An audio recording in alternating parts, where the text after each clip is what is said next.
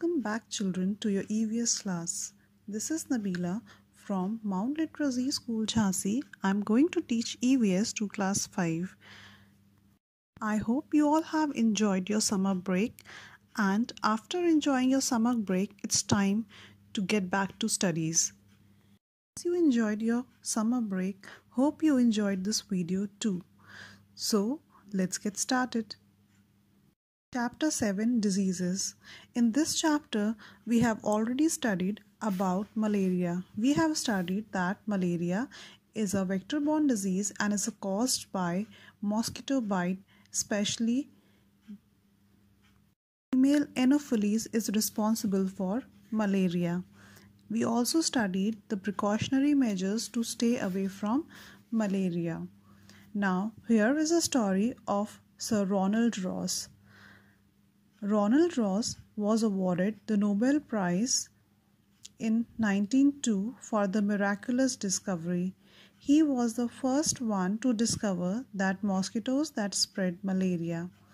This is the landmark discovery in the history of medicine. Previously, when the cause of malaria was not known to the people, it was thought that malaria is caused due to the poisonous gases. That is why it is named as malaria, because malaria means bad air. It was observed that this disease was spread more in the areas which receive a lot of rainfall. So, people thought that poisonous gas is being released in these areas, and this is how malaria is being affecting people. Doctors carried out various experiments, but no results was found. Doctors found some germs in the blood of patient infected with malaria under a close microscopic scrutiny in a laboratory, but still nobody knew from where these germs come from. One day, Sir Ronald Ross guessed that mosquitoes can be the cause of these germs. Since then, he started paying attention only on mosquitoes. He, along with the team of doctors, closely studied the behavior of mosquitoes and collected them in empty bottles.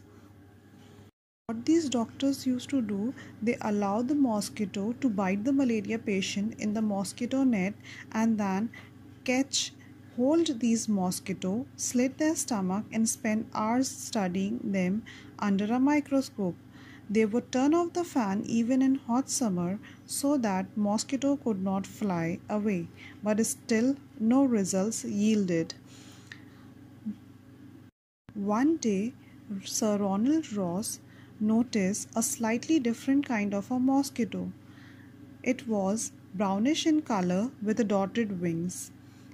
As he studied the mosquito minutely, the tiny black germs found inside the stomach of this female mosquito, which was similar to the germs found in the blood of malaria patient. So the endless research and hard work paid off at last. Ross confirmed these were mosquitoes that caused malaria. This indeed was the one of the greatest discovery in the medical history. And Professor Ronald Ross won the Nobel Prize in the field of medicine. So, through this experiment, it was confirmed that all mosquitoes are not responsible for malaria, but the female species of mosquito, which is brownish in color with spotted wing, named female Anopheles, is responsible for causing malaria. And this was discovered by Sir Ronald Ross, and he was awarded with the Nobel Prize in the field of medicine in 1902. Hope you enjoyed the video. Thank you for watching.